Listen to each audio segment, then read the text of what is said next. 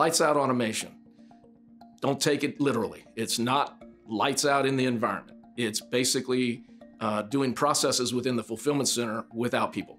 And in today's world, we're having a difficult time finding labor, people that want to come into this environment and provide that service. And so in order to be able to fulfill the deficiency that we have, we need to supplement that with technology and innovation, things like robotics, conveyance systems, sortation, software. If we really think about what we've seen over time, the history of lights out automation, we've had lights out automation in manufacturing.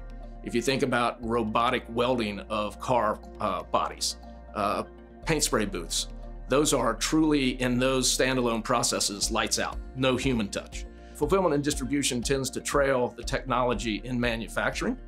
And so what we're finding now today is breakthrough innovation that allows us to use robotics in numerous ways, be that goods to person, the delivery of goods to pick stations instead of having people walk the entire facility.